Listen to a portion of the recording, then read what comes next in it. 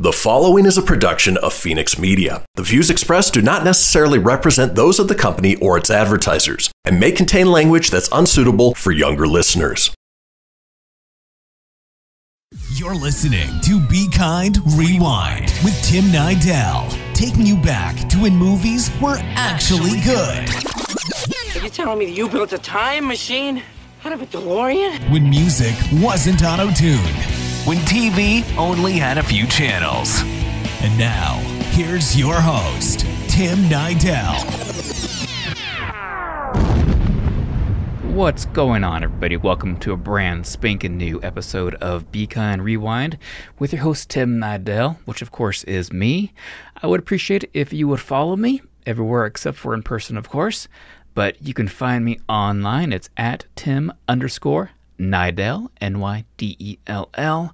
I've got a website, actually, and believe it or not, it's at timnydell.com. You got some cool stuff on there. I got some merch. I got links to my YouTube channel, just in case you want to follow my YouTube journey. Some of these celebrity interviews that I do for the show are on there. I got some Disney trips. I got some vlogging trips to Comic-Cons, stuff like that. I think you guys will really enjoy it. Again, just check out timnydell.com. And of course, on there, I also have this podcast, Be Kind Rewind, which I'm loving. Hopefully you guys are digging it too, because I love doing it. And for today's episode, I really enjoyed doing this interview because I'm such a big fan of his work and the movies he's been in. And of course, I'm talking about Julian Glover. He played General Veers in Star Wars The Empire Strikes Back in 1980. He was in For Your Eyes Only with Roger Moore. He was in Harry Potter and the Chamber of Secrets, where he voiced Aragog. And of course, he was in one of my all-time favorite movies, Indiana Jones and the Last Crusade. A movie that I have loved since I first saw it in the theater in 1989. I remember exactly where we were, too. My family and I were on vacation in Oregon. We were actually going camping in Oregon, and we drove by a theater there, and they were playing The Last Crusade. And we all loved the first two Indiana Jones movies, so we had to go see this one. And I have been addicted to this movie ever since. I remember when I bought it on VHS. So to set it up, I'm from Reno, Nevada, so gambling was everywhere. Slot machines were seriously everywhere you would go. And we were at the grocery store, and I think I had maybe $10 or something. I don't remember how much it was. But my dad wanted to, put some into the slot machine. And he asked if he can borrow my $10. And so I gave it to him. He put it in the machine, and he actually won. I don't remember how much it was, because I think I was like 10 years old when this happened. So I don't remember how much it was, but he paid me back my $10 and gave me some extra on top of it. And I remember they had a VHS copy of The Last Crusade at the grocery store, and that's what I spent my money on. And it might sound bad, but my dad is not a gambler. I promise you that. He just, I don't know, he just kind of wanted to try out the slot machine. I know it sounds bad, but he only gambled a few times that I remember, honestly, as a kid. But anyways, one of my all-time favorite movies ever since I first saw it, and it's still remarkable. It still really holds up today. And of course, he played Walter Donovan on that movie and has one of the best scenes in the movie when it comes to the Holy Grail near the end when he dies. Spoiler alert. But that scene is just remarkable. And of course, we talk about all that and much more in my interview, which I will be playing as soon as we get back from the commercial break.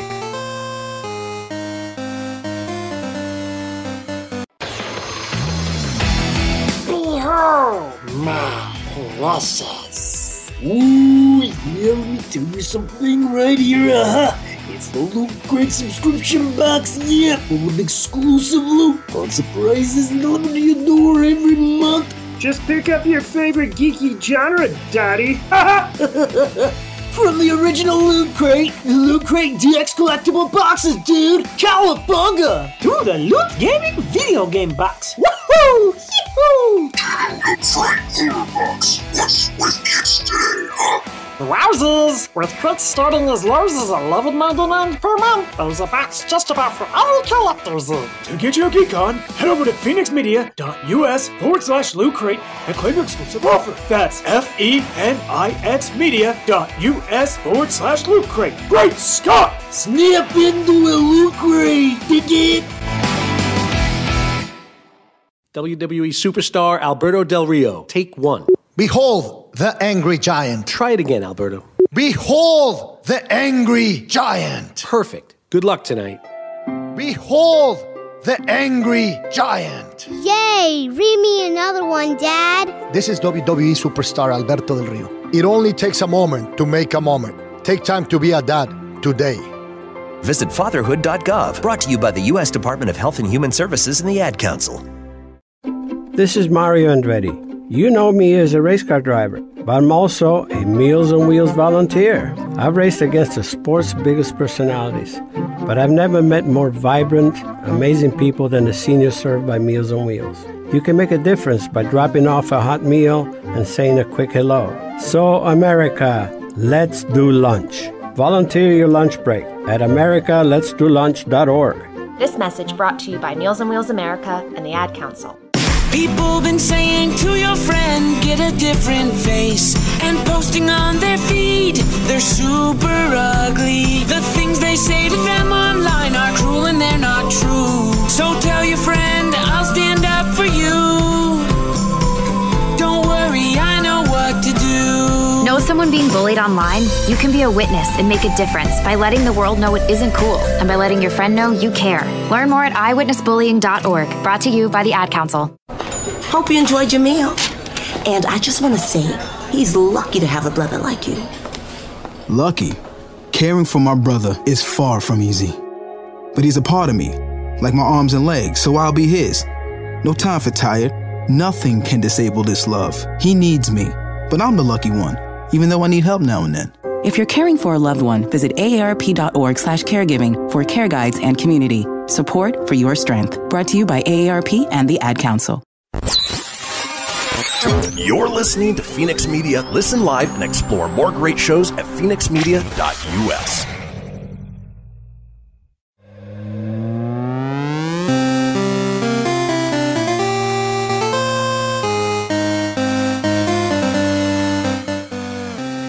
Hello. Hey, Julian. How are you doing today?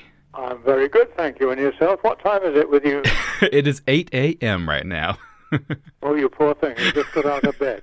I did, maybe about 20 minutes ago. I set everything up last night for the interview and just left my computer on and walked. How are you feeling? Are you feeling, have you had a shave and a shower to get... Not yet.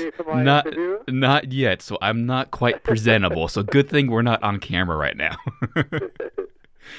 Now, what can I do for you, sir? Well, I'm such a huge fan of your work. I just wanted to look back at some of your previous work and talk about it, if you don't mind.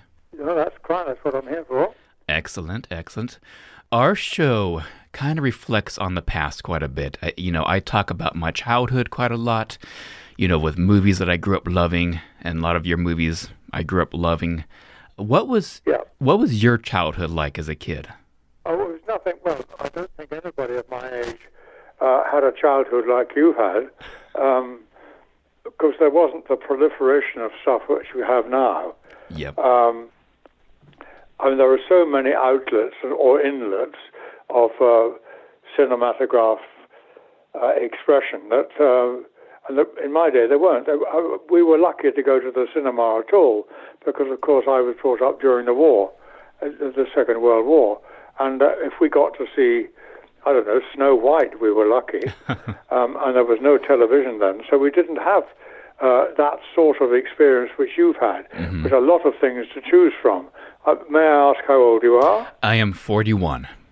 Yeah, well, you're a young man, and 40 years younger than me, and 45 years younger. Oh, Julian, Christ. 45 years younger than me. So your experience would have been quite different from mine. We didn't have all the things like Star Wars and the Bond film franchise, Indiana Jones, all those things. It wasn't like that in those days. There weren't things called franchises then. And so, as I say, I was very lucky to go to the cinema at all. I occasionally used to go to what's called Saturday Morning for Children, and you go to that and see lots of sort of funny adventure films, which were a quarter of an hour episodes and things like that, which we all found terribly exciting, of course, because we'd never seen television, and going to the cinema was wonderfully exciting. And you usually had an ice cream when you had that, so that was good. So comparisons between your childhood and mine don't actually work. Do you know what I mean? Exactly. You've been brought up in a sort of culture of cinematic experience. We weren't at all. It was just a treat. So you said you actually did get to go out and enjoy some of the Disney films, the animated films? Oh, yes. Well, you say some of the Disney films. I mentioned one, and that's the only one I can remember. The films on the Saturday mornings were all episodes of things with one bound Jack was free, you know, that sort of thing. Mm-hmm. And then you'd have to wait till next Saturday to see the next episode when you saw how he got free. It was that sort of thing. We led not protected lives, but it just wasn't part of children's culture to go to the cinema. That shows how old I am. I heard that you were a shy boy growing up. Was that true? Well, I was rather shy, yes. I had a good childhood, really, despite the fact that my parents separated. But I had a good childhood with a lot of very good influences in it and good siblings. And I enjoyed myself, generally speaking. I was a very outdoor boy in the beginning of my life. I spent a lot of time in the woods. I lived in a place in Bristol, London, in England, called Lee Woods, and I spent a great deal of time in that with the local ranger's son, and bashing around, scratching our knees and getting our fingers all dirty, yep. Like kids do. It was that sort of bringing up, very open air one. And then I went into London, and I started going to ordinary schools, and that stopped. But my parents were very, what I call liberal people, very far-seeing. They could see my potential. So when I decided to become an actor, there wasn't the usual objection that parents normally gave. Oh my God, my son's going to be an actor. It was, thank God my son knows what he wants to do. And they encouraged me in every way. So I was very fortunate in that way. In doing theater and acting, did that kind of bring you out of your shell? Oh, gosh, yes. That started at a school I went to in South London, which was founded by one of Shakespeare's actors. Oh, wow. A man called Edward Alleyn. And he got older and made some money, and I think as a sort of little gesture to him upstairs, founded a school for poor boys in South London. And that lives today in 2 schools. And when I went to mine, called Alleyn's College of God's Gift, there was a new master there who decided he was going to set up Shakespearean productions, which is something which should have happened there all the time, with that name of the school, with that foundation. However, it hadn't happened, so he set it up, and he did a production, an open-air production of Julius Caesar, Shakespeare's Julius Caesar, and chose me, and I'd never done any drama before in my life. As I say, as you say, being rather a shy boy, never occurred to me, get onto a stage, you've got to be joking. I couldn't do charades at Christmas, I was so shy. Anyway, he cast me as Mark Antony, which is one of the showiest parts in Shakespeare, as you know. And I played that and couldn't believe the feeling of what it was to enact someone else and to act someone else's emotions and things. That didn't do it. The next term, they did a thing called a Gilbert and Sullivan opera. Do you know of those in America? I don't. You don't? Well, they were Gilbert and Sullivan were a writer and a composer who composed these light comic operas, and they were very, very successful from the late 1900s onwards. And in fact, they're still performed. And one of them, there's a very, very good comedy part of, it doesn't matter who he is, who has a thing called a patter song. But it's the sort of thing that, I'm trying to think now who would have done that sort of thing. Anyway, it doesn't matter. And I, in that, felt,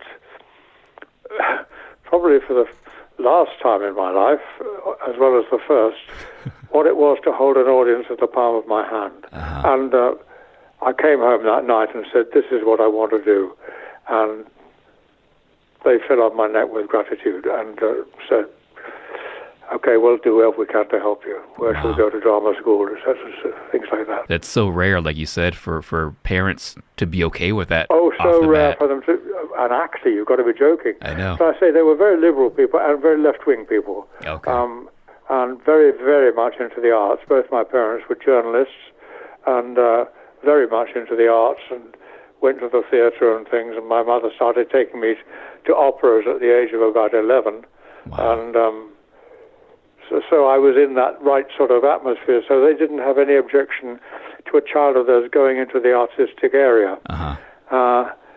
Which didn't happen with my sister or my half-brother is a rather well-known pop musician, so which is a different branch of the arts. But the parents were very tolerant of all that. Not tolerant, encouraging, and let us run our own course and let us go out into the world and do that damn thing. Yeah. Let's talk about a little movie that you did called Star Wars: Empire Strikes Back. That little thing, yeah. that little thing that I think I've heard of. 15-minute student movie, you mean? Yeah. Star Wars, yes, I remember it. It was a long time ago. It was. I understand you received the role in quite a unique way. How did you come to be... Well, you heard all this, I did hear the story, yes. But tell my audience, how did you get the part? Tell it for your program. Well, I was in my garden one afternoon, and next door to me happened to be a chap we very much liked, who was a co-producer on very big movies in the States, and he'd already co-produced Star Wars, the first one. And there I was mowing the lawn, and he poked his head over the fence, chat about this and that, and he said, we're making this sequel to Star Wars. Do you want to be in it? And having been blown over with excitement with the first one, like all we young actors, well, everybody was, not just young actors, I said, well, yeah, well, he said, I'm afraid it's not a very big part, but it's quite significant, and it only take you a week. Would you like to do it? I said, yeah, thanks very much. So I went in and did it, and got General Veers, who's, he's not a large part, but he is a remembered part. Yes, yeah. People always remember him for the Battle of Hoth and all that stuff. And then after that, several years later, another nepotistic movement was made when my neighbor called and said, can I put you up for the Nazi officer in the next Indiana Jones film? And I thought, Christ, Indiana Jones film? Yes, you certainly can. I went along for that and didn't get it. And I came back home and disappointed, but there you were, and I phoned my agent and said, I know I haven't got it. And he said, no, a friend of mine, Michael's got it. I said, well, that's much better because he's much better casting for it. Michael Byrne, much better casting. They said, well, but actually they want to see you for Walter Donovan. Having just skimmed through the script like you do, Walter Donovan appeared on rather a large number of pages. I said, that's the villain in Indiana Jones? He said, yes. I said, they want to see me for that? Yes. So I went along and did a thing called an American accent, which was obviously good enough to pass. But of course, when I did the film itself, I took coaching lessons, and I hope I got it right. And I got that. So another nepotistic move in my career. So really, your neighbor had a huge part in your career. Indeed, he did. He was called Robert Watts, still is called Robert Watts. Okay. He doesn't work anymore, but anyone who's really into movies and that sort of movie would certainly know his name. He quite often appears at conventions, Star Wars conventions and things like that. And he's a lovely fella, but he doesn't work anymore.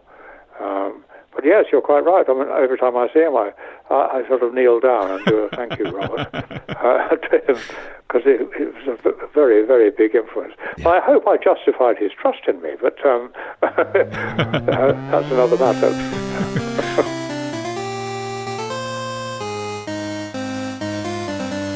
Most of my family, they never graduated high school, so I'm trying to break that barrier. My daughter, Brooklyn, was also a motivation for me to go back to school. Every day after work, went straight to school, and it paid off. At age 26, Kareem finished his high school diploma. I could not have done it alone. I see the future is really bright for me. No one gets a diploma alone. If you're thinking of finishing your high school diploma, you have help. Find free adult education classes near you at finishyourdiploma.org. Brought to you by the Dollar General Literacy Foundation and the Ad Council. So I'm a cat, and I just moved in with this new human, and she's got this little toy she's always playing with, all day long. Tap, tap, tap, tap, bloop, bloop. She can't put it down. There it is. Oh, and get this. She even talks to it. Last week, she asked it for Chinese, and guess what? Egg rolls showed up. Like magic. Humans have cool toys. A person is the best thing to happen to a shelter pet. Be that person. Adopt. Brought to you by the Ad Council and the ShelterPetProject.org. What if I told you that a tornado was going to happen tomorrow, right where you live? That it would touch down at exactly 3:17 p.m., and I told you the exact path it would take. You would, of course, prepare. You would talk with your loved ones, and you'd make a plan today. It's true, I can't tell you a tornado will strike tomorrow, but shouldn't you have a plan anyway? Go to ready.gov/communicate and make your emergency plan today. Don't wait. Communicate. Brought to you by FEMA and the Ad Council. I spend a lot of time in the backyard, and I'm the center of attention at summer barbecues. In '96, I made some of the tastiest s'mores. And in '09, it was me, your backyard fire pit, that accidentally started a wildfire when a summer breeze carried one of my embers into some dry brush. Spark a change, not a wildfire. Visit SmokeyBear.com, brought to you by the U.S. Forest Service, your state forester, and the Ad Council. Only you can prevent wildfires. My name is Lola Silvestri, and I'm going to be 95 this year. I was very independent. I fell, and I had to have Meals on Wheels. America, let's do lunch. 1 in 6 seniors faces the threat of hunger, and millions more live in isolation. Drop off a hot meal and say a quick hello. Volunteer for Meals on Wheels by donating your lunch break at americaletsdolunch.org. This message brought to you by Meals on Wheels America and the Ad Council. Hey everyone, let's all stop what we're doing and take a moment. You see, every moment can be kind of special. But they can be loud moments, goofy moments, dorky moments, it doesn't matter. Because every time dads like us take a moment like that to spend with our kids, well, it's pretty momentous.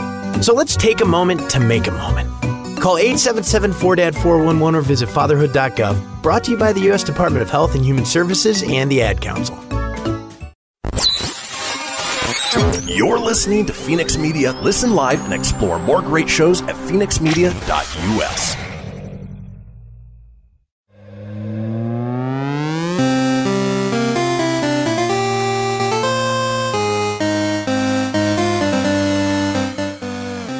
What was it like working alongside David Prowse, who, of course, at the time was the voice of Darth Vader and, of course, wearing the suit? What was David like back then? Well, I didn't really get to know David very well. I mean, he was there normally underneath that helmet, and actually he was rather private. He'd go back to his dressing room between shots and not sit around talking to you. Very private man. Worked terribly hard on those films, I have to say. He learned all the parts, absolutely dead letter perfect. So when he had scenes with people, there was never any problem with him. You know, he couldn't read it or anything like that because he was inside that mask and he had to be recorded. But of course, as we know, it wasn't his voice they finally used, which upset him slightly. He sort of couldn't understand why his voice was not being accepted. And well, you know, between you and the gatepost and the rest of the theatre-going world, his voice wasn't good enough. But he did the thing of being Darth Vader terribly well.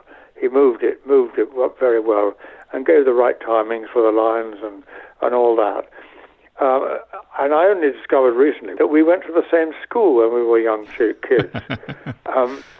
We both lived in Bristol, as I mentioned, and Bristol Grammar School was the local sort of best school, really, except for public schools. And I found out only about 5 years ago that he was in exactly the same class and used to sit in front of me. That's crazy. But we didn't know each other then at all as kids. And we got on fine, you know. In the evenings, when people would congregate in the hotels, he'd sit there, not saying very much. He's a very West Country man. He had a very strong West Country accent and Bristol accent. And we got on fine, but no friendship was there, so you can't build anything out of that. Yeah, exactly. In Empire Strikes Back, of course, there's that big twist that Darth Vader is Luke Skywalker's father. I'm assuming you probably didn't know that until you actually watched the film in theater. Is that correct? Absolutely correct. Absolutely correct. I didn't know any of that stuff. You know, we went in. I don't know what we came in as. There were these 4 young lads came in to play these young officers. Ken Colley being one, and he was the admiral. And we just went in for 5 days shooting, and we didn't have access to the rest of the script. I came across my scenes with delightful surprise because I had some text in them. I had that nice scene with Darth Vader, which was very good. And then I did the Battle of Hoth inside that great fighting machine. Which I did sitting on a gantry with a blue screen behind me and a sort of workshop-type control panel in front of me, which was never used in the film. And I was jiggled around a lot and moved in front of this screen. And I didn't know what I was sitting in or fighting with until I actually saw the movie. Oh, wow. When I walked down, first came on, I turned to my wife and said, "Christ, that's me and that giraffe."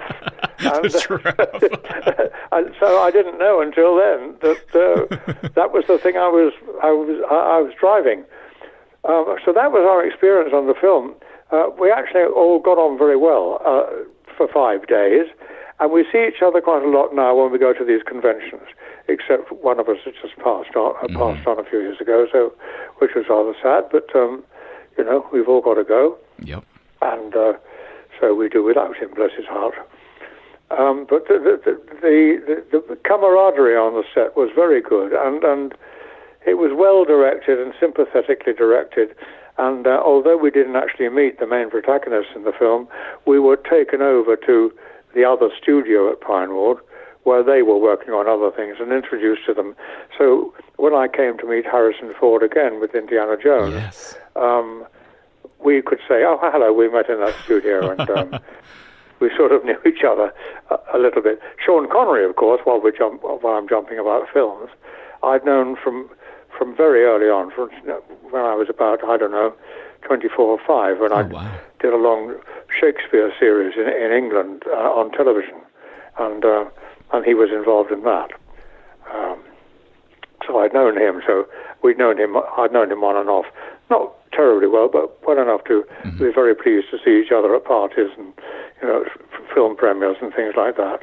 So I was particularly sad when he went. But then everybody's a terrible loss, aren't they? Yeah. You know what I mean? That's so true. Yeah. That's so true. Let's talk about Indiana Jones and the Last Crusade, which is easily my second favorite movie of all time, and it has been since I saw it in the theater when it first came out. Such a remarkable film. The first? Which is the first? The first one is Back to the Future. Oh, right, okay. Oh, that's brilliant. Yes, you're quite right. So this is your second best. My second favorite, yep. Right, rather a hard comment to come up to. And you played, like you said, Walter Donovan, the good/bad guy, and you did it so well, remarkably well. And up until probably like a handful of years ago, I didn't know that you didn't have an American accent, so you fooled me. Well, that's nice. That's very nice. I can tell you a story about that, which I've no doubt you know. Am I going to tell you the story you know? Is it about Spielberg? Yes, Spielberg, yes. Well, we'd just done the scenes. I'll tell this for your program. Of course. We'd just done the scenes in the desert, which had been very grueling and hot and uncomfortable, sitting inside or standing inside that tank, which with temperatures of 37 degrees outside, and very, very tiring indeed. But at the end of it, we were happy because we knew we got good footage and all that. So I was just standing, so as it were, mopping my brow at the end of it when Stephen came up to me and said, "Julian, you know, it was such a good day, and your American accent, it's so good. You'll never stop making American movies after this." And I've never made one since. So. No. It surprises me, though. That really, when I heard you say that, that surprises me. That's the passage of our business. Doing that film was a great, great pleasure. It's working with those people, you know. You just knew you were in the presence of something terribly special. And anything they did would be bang on right. And they hardly needed any direction. But if they were given some by Stephen, they would bang on do it straight away. No fiddling around with the edges and saying, "Oh, I don't think he would do that," or "Oh, is that in character, do you think?" That sort of stuff you sometimes get from actors. They didn't do any of that. They simply did as they were told and acted it simply brilliantly. And being in that company was a very invigorating thing to be. At all parts of it, right through the movie. And we laughed a lot, I'm here to tell you, because the whole idea was so funny. What was Sean Connery like on the set? Well, Sean has always been very generous with himself. Not a man who goes around making a lot of jokes and keeping the company alive in that way, any more than Harrison was, who was a very private man, but very courteous and very interested. There was nothing he wasn't interested in, and because I'm mainly a theatre actor, he was very interested indeed in the work I did in the theatre, not generally specifics, though he did ask about those, and I was able to ask him about his movies, of course, but the experience of being a theatre actor, which he said he could never do, he could never have done. And when he started off doing it at the very beginning of his career, he was absolutely lost and didn't know what to do with it. And then found movies and became, as we know, one of the greatest stars that ever lived. So we enjoyed each other company like that. He was a very good chap to have on set to sit around chatting with afterwards, but also he was terribly busy. So he kept on running back to his dressing room to metaphorically lift his telephone and do business because, well, as I say, because he was such a busy man. A very good man also, and I mean that in its most essential sense, a good man who had no harm to find in anybody, always find the good things, and of course which endeared him to me was solidly a Scotsman, which I, by birth, am, but never lived in Scotland. So that appealed to me mightily, and his work in trying to promote the independence of Scotland used to amuse me and interest me very, very much. Had long talks about that. So that's what you would talk about on set with him quite a bit? That sort of thing, yeah. You talk about, on set, you talk about anything with all sorts of people, whatever their interests are, what your other interests are. Your family, you talk about your family, discuss your family. Or if you're free, you discuss, the ladies who might be in love in your life. And like anybody else, we in a pub or a cafe or a bar, you talk together and just chat about their lives and what's interesting you and what's difficult or easy about this particular movie. So why can't I remember the words in that scene? Could you help me through it? And that sort of thing. Everybody's out to help each other, and mostly on films. I've very rarely been on a set where people weren't helpful. I've been on unhappy sets, but not where people weren't helpful, wanted to help each other out of problems. So there you go.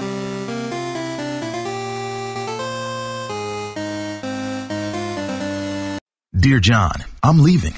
Uncontrolled high blood pressure is serious, and I can quit whenever I want. Why can't we get back to when you checked on me? I don't want to leave, but remember, when I quit, you quit. Sincerely, your heart. Listen to your heart and don't let it quit on you. High blood pressure can lead to a stroke, heart attack, or death. Get yours to a healthy range today. For help keeping yours at a healthy range, text PRESSURE to 97779. A message from the American Heart Association, the American Stroke Association, and the Ad Council. WWE superstar Alberto Del Rio. Take one. Behold the angry giant. Try it again, Alberto. Behold the angry giant. Perfect. Good luck tonight.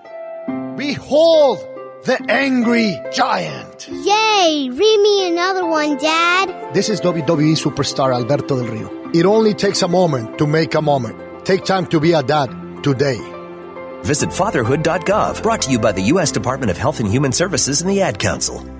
It may be hard to believe, but people just like you are already saving money. FeedThePig.org makes it easy. Their simple savings plan teaches you how to start saving without going overboard, so you don't need to sell all your belongings and live in a commune. These dungarees belong to all of us now, Tom. You don't need to get a second job as a stuntman. We need a new stuntman! You just need FeedThePig.org. Don't get left behind. Get tips and tools at FeedThePig.org. Brought to you by the American Institute of CPAs and the Ad Council. Welcome to Calvin's Barbershop. You all got to see this. I don't even want to know what you're looking at on that phone. Well, you should. I was learning about the dangers of high blood pressure and that we need to get ours checked regularly. High blood pressure can increase the risk of heart attack or stroke, but this text program can help keep it at a healthy range. Just text Barbershop to 97779 to sign up. I'll get right on it as soon as I'm done with this baby panda video. Text Barbershop to 97779. A message from the American Heart Association and the Ad Council. Behold, my precious. Ooh, yeah, let me tell you something right here. It's the Loot Crate subscription box, yeah, full of exclusive loot, fun surprises delivered to your door every month. Just pick up your favorite geeky genre, Daddy. From the original Loot Crate, the Loot Crate DX collectible boxes, dude! Cowabunga! To the Loot Gaming video game box. Woohoo! Yee-hoo! What's with kids today, huh? Wowzers! With crits starting as low as $11.99 per month, there's a box just about for all collectors. To get your geek on, head over to phoenixmedia.us/Loot Crate and claim your exclusive offer. That's FENIX media.us/Loot Crate. Great Scott! Snap into a Loot Crate, dig it? You're listening to Fenix Media. Listen live and explore more great shows at phoenixmedia.us.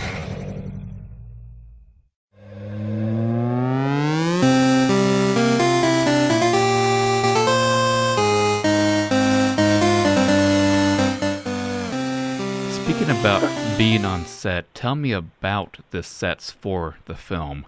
Were they as remarkable in person as they were on film? Oh, yeah, they were absolutely extraordinary. We went to wonderful locations, of course.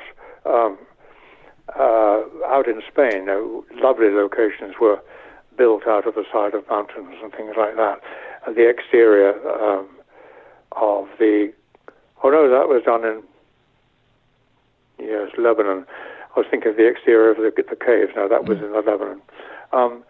But they built beautiful sets back in England, too. We filmed at Pinewood Studios in England for a lot of the interiors. A lot of the Venetian interiors, which I didn't go to Venice, because my character didn't. They were built at Pinewood, and they were absolutely brilliant sets, and really caught the atmosphere of Venice, I thought. Oh, yeah. Yeah, really, really, really good. And well, yes, as I say, the exterior sets too were wonderfully hewn. I don't mean, hewn with pickaxes, I mean created from local modern conditions. Like a particular wall might be a very useful. When I sold that, when I gave that car to that whatever he was, that great big Rolls Royce, there was a wall there which was an old wall which just existed, which they took that wall and adapted it into the, as it were, square that I was showing off the car in. That's the sort of thing they do with such brilliance. Mind you, I have to say, the sets that were most brilliant of all in my whole career, let's face it, very small amount of my career was spent in the whole of the film world, was the sets for, God, Julian, come on, Game of Thrones. Oh, yes. Absolutely fantastic sets. We walked from set to set and go, oh my God, the money they threw into those sets. But you're quite right, the Indiana Jones sets were terrific. And also they were, Stephen, if he can avoid CGI, he does avoid it. Like My Death, for instance. That was done 2 months before the film started. I went out to Pinewood, and these makeup people created a death mask of my face, a plaster of Paris thing, which they then took away, and they worked out the prosthetics for my slowly crumbling face from it. And that sequence was so well worked out. It was not done with CGI, except at the very end, because I couldn't act a skeleton. Each single moment of that was worked out in advance, and he shot it in the old-fashioned way, which is by cutting, and cutting away to other things in between things that are happening to my face. The whole thing only took 16 seconds. And it was absolutely brilliant the way he did it, but he didn't use CGI for that. And he did a lot of The Gentle Giant. Was it called Gentle Giant? With Mark Rylance, where he was a giant. But he did a lot of that not as a giant. He did a lot of that without CGI, and photographed it in the right way and had the sets made in the right way so that Mark Rylance could appear to be a giant in that set. He always goes back to the old ways if he can. Like quite a lot of things he does in the movie are homage to other people. For instance, the sequence in my Indiana Jones when he's in the lorry and he goes underneath the lorry and he's still wearing his hat, which is simply brilliant. He comes out the other end still wearing his hat. That was a pay-in to John Ford in Stagecoach, when John Wayne went underneath the horses and underneath the carriage and came out at the other end still wearing his hat. That was a tribute. And quite often Spielberg does that. You might say, why am I walking towards it? He said, oh, Julian, I don't know. It's because Spencer Tracy did it in Bad Day at Black Rock. It won't show in a film, but I'd like you to do it. That sort of thing he would do. Absolutely brilliant man. I loved working with him. Loved him. Such a nice man. So he sounds like he's very much like a child, playing the director. Well, sort of. It's a toy with which he has expert knowledge. He can do anything on the set except act. And as a result of which, as opposed to those directors who can do everything on the set and can't act, who loathe actors because they can do something they can't do, he adored actors. And he loves what actors can bring to something. And if you did something on the set which was not quite into the script, but you invented that, he would either accept it if it was good, or reject, say, I don't think that's a good idea. Let's go back to the original. But he loved actors making things up as they went along, which didn't mean you didn't learn the script, because the script was the basis of what we did. Obviously, I'm talking truisms here. So there were a few things that I found out while doing research for the interview that I wanted to almost kind of verify it was true, because the internet isn't always 100% accurate. Is it true that you were being considered for the role of James Bond? Yes, but among other people. I'd just done a series of sort of quite that sort of thing on television in England, playing that sort of hero. Not like that, but I was a contender, and I auditioned for it and did a screen test for it and didn't get it. And I'm not surprised, because I wasn't very good. I didn't find a facility for that sort of wonderful slickness and total confidence with, I don't know, a pistol in my hand or whatever. I did it fine, I did it, and I think I spoke the lines with sufficient intelligence, with an idea of how 007 might speak, having got Sean to be as a model, of course. I didn't do it with a Scottish accent. But I knew I wasn't very good. But also, all of us, I think there were about 5 of us, who tested all on the same day, and we all met. But all of us knew in our hearts that The Saint had just finished production, and that Roger Moore was an absolute dead ringer for the next Bond. Yeah. And we knew that when we were doing it. And indeed, 2 weeks after we did the tests, James Bond was announced as Roger Moore. And so we all suspect that it was them doing the favor of the business and testing unknown people for it. I don't think with a bad grace. I think it was a sort of a compliment to actors' equity that we did do this thing. And had we found someone among those 5 young men, we would have used them. But I think they always had it in mind to have Roger, and how right they were. Oh, absolutely. In my opinion, Roger, I thought, was absolutely brilliant. Absolutely. Anyway, different from Sean Connery, so we added different flavor to the Bond character. Well, they all had a different flavor. I mean, Sean was absolutely was Sean's man. He embodied Bond, didn't he? He did. Until Roger came along, and then suddenly there was this larky fellow who had a joke for every scene, was very funny but extraordinarily good at all the stunts, like Sean was, and was extraordinarily attractive to women, like Sean was, and who was apparently enormously enjoyable to work with on the set. And when I came to do mine,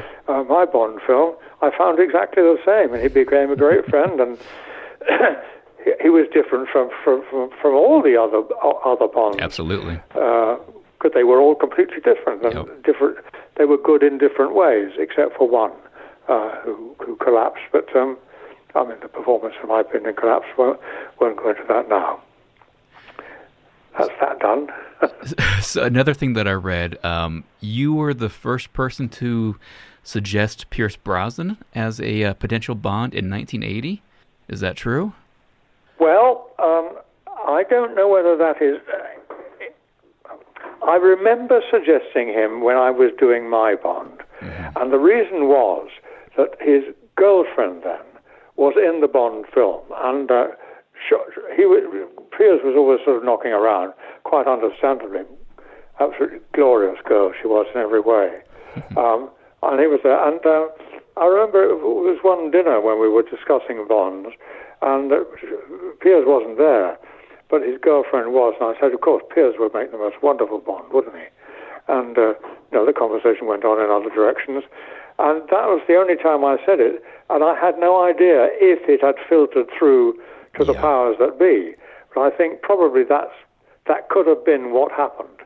Though, mind you, by the time Pierce got it, he was very well known. He'd done Remington Steele and was a very well known actor.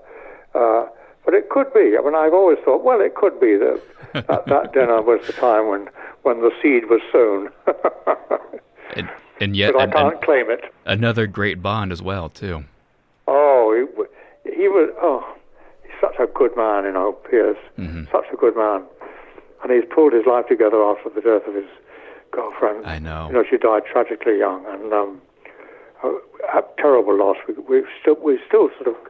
I've got her picture up in my house. Whenever we look at it, we think, how did that happen? How did that terrible thing happen? Anyway, it did. So there you go. Wow. Final one, that you were being considered for the role of Dumbledore. Oh, yes. There's another one I missed out on. I was rather good at doing Richard Harris at that time. I could sort of do his accent and sort of get along with it like that, the way he was sort of playing it. And I was old, and it was whenever it was taken over by Michael Gambon. When was that, 20 years ago, 15 years ago? I don't know. But I was availability, as they say. But it never got anywhere near an interview or a screen test or anything. Okay. But I was availability, so I can say that I was considered. And I think I would have been damn good. And I really do think that. Yeah. I think Michael Gambon's terrific, but I think I would have been very good indeed in that part. I think I would have brought a sort of a steely thing to him, which we haven't seen in the Dumbledores yet, which I think he could do with. That is not saying that I don't think that both the Dumbledores have been absolutely superb in their parts, and I really do mean that. That's not a jealous actor trying to make up for it by being nice. It's I really do mean that. I was sorry I didn't get it, but I didn't. That's our business. Exactly. A lot of people's careers are dogged by having just been near something and didn't get it. And there you go. There was I've had in the theatre world the same thing. I missed playing a tremendously important Shakespearean role at a time when I was doing a movie, and I won't go into it, but the actor who played that part has never looked back since. And wow. These things happen. And here I am, 86, I'm still acting, and I'm very comfortable. Thank you very much. I've got a gorgeous wife and a wonderful son and some beautiful grandchildren, and so I'm as happy as a grig. Exactly, and things work out, of a career for you. Things happen for a reason. That's why I always felt, things happen for a reason. Yeah. So in 100 years, when both you and I are gone, how would you like to be remembered? Well, this sounds very arch. I'd like to be remembered, I know I am now, in certain quarters, as someone who was really nice to work with and always produced the goods. I don't want to be remembered by any particular role I played. I played so many, I've had a very, very varied career, from major movies down to poetry readings in bookshops. And that's not down to, but that's the sort of range. And doing little workshops in schools and things like that, and teaching students and not teaching them, taking them through the paces, etc., etc. So I'd just like to remember it as a good fella, a nice fella you like to get on with, who always produced the goods in his work. And I think that's about as big a tribute as I could hope for. Well, all right, Julian. Thank you so much. Seriously, thank you so much for your time. Big fan of your work. This is a huge honor to have you on the show. Well, thank you very much indeed. I'm most flattered that you wanted to talk to me and to talk to me in such depth. I do hope you can make something of what I've given you. Cut it all together to make me sound nice. That's the point. Absolutely. Julian, thank you. Thank you so much. Ringing. Yep. Bye. Bye-bye now. Thanks for listening to Saturday Morning Rewind. Please check them out on Facebook and Twitter. And that's all, folks.